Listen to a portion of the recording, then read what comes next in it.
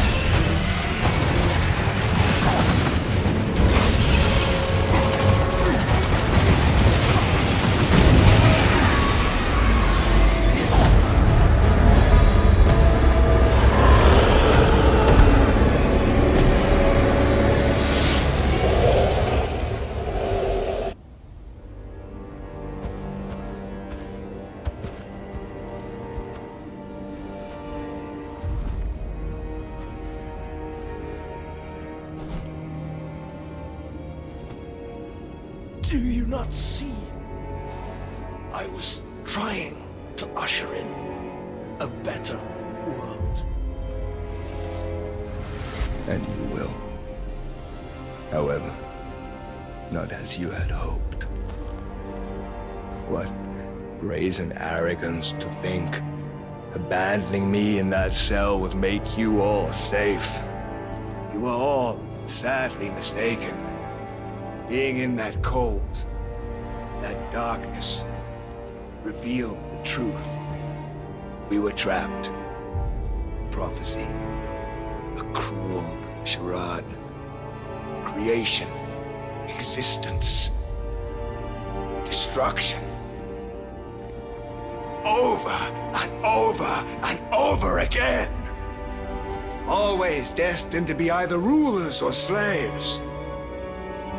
No more. In that torturous, repeating cycle, I began, ever so slightly, to become aware of this twisted destiny of ours. You, Naylon. Well, the blade I pierced you with carried a poison. It planted just enough doubt and motivation for you to distract everyone with this pedestrian display of yours. And now, here we are.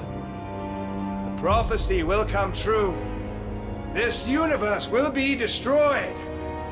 But not like Paras wished, nor how the oracles foresaw. You see, the oracles can only predict the actions of beings from this universe. They cannot foretell the actions of beings from another. Therefore, I allowed myself to be controlled by such a being for this purpose. You were all but cogs in my plot. Including you.